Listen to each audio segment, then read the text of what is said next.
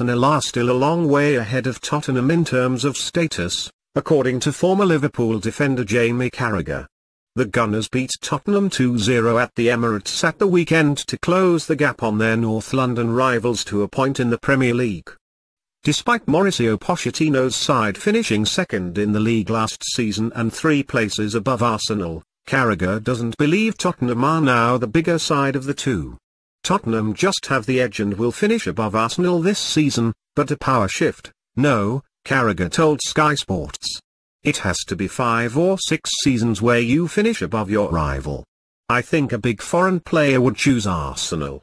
Until we start treating Tottenham like we treat Arsenal, the Manchester clubs and Liverpool, that's when you think they have overtaken them.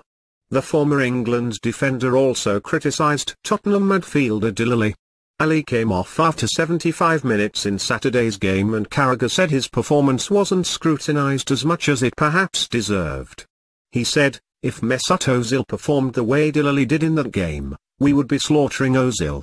We still think of Spurs as a young team, there is no bigger fan of Spurs than me, love the way they play, the manager, the players, but we still don't treat them the way we do the other big players.